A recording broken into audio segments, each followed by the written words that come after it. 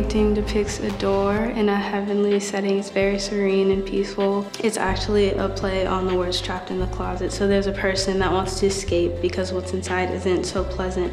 And on the door is a rosary, because something I've seen prevalent in society is people being discriminated against because of their sexuality and their religion. Since it was Kenneth Cole, I wanted to incorporate some kind of shoe. So I wanted to draw just one leg, kind of stamping down HIV, and then keep these shoes filled so that you survive, so that you can live. I use cells since it was connected to HIV and it's infecting your body internally. So you want to think about how it's infecting you. Your army taken over by HIV represents your cells, your T cells, they're replicated and they become HIV itself.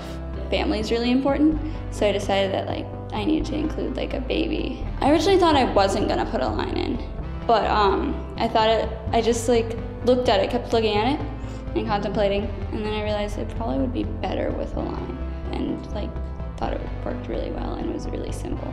I chose to do gay rights, the guy coming out of the wall. Well, technically it's not really a gender because it doesn't have a face or any physical features, but it was basically to show that he's coming out. I took two mathematical symbols, the positive sign and the minus sign, showing that when dealing with diseases, positive always means that you have it and negative means that you don't have it. Both of the symbols in a fight and the minus sign winning, meaning that even if you have HIV, you can still defeat it. My painting was two people sitting back to back. One represents a person with HIV and the other one with the light on it represents a person that is cured from it. Their future looks bright and they're in the process of defeating it.